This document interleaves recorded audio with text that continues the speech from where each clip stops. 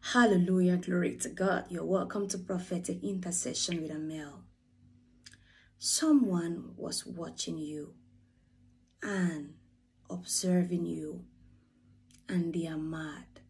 They are looking at you, they are in awe, they are speechless. They can't believe you are this person. They can't believe. You know, people have a way they expect you to react after they have done something against you. They have a way they are expecting you to react. So they might send someone just to tempt you, to test you, to see how you are going to react to that.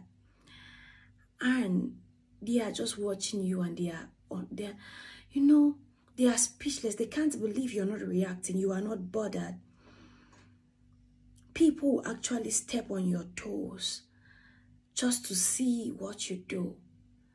The Bible says, when you find yourself in that kind of position, treat them right.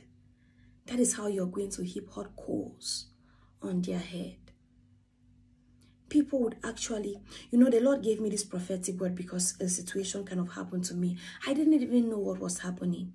It is after that the Holy Spirit told me what was going on. Someone was sent to me and to act like they are in need after I know how they have been treating me and what they have said, So I just did it. I did not even think. I just did what I was doing. And later when I got home, the Holy Spirit told me what was happening.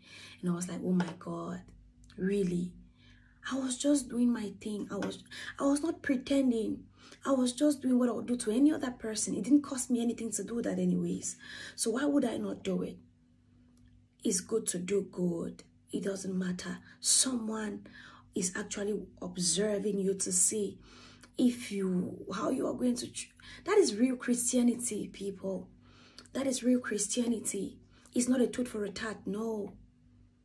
You do good even to the people that have done you evil. I always believe that God fights the battle of people who are like that. Vengeance is the Lord. If someone mistreats you and you are in a position to help, go ahead and help them. God will surely fight for you. Hallelujah. God bless you. Shalom.